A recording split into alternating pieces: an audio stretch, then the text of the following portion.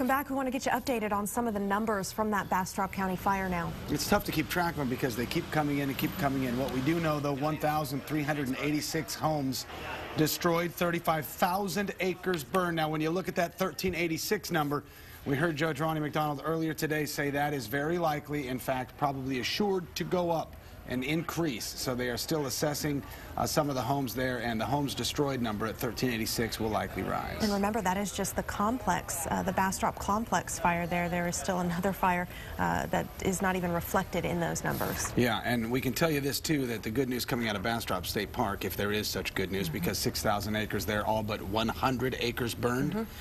But they did manage to save most of the monuments, right? Yep, almost all Depression-era historic structures there have been saved. That's very good news.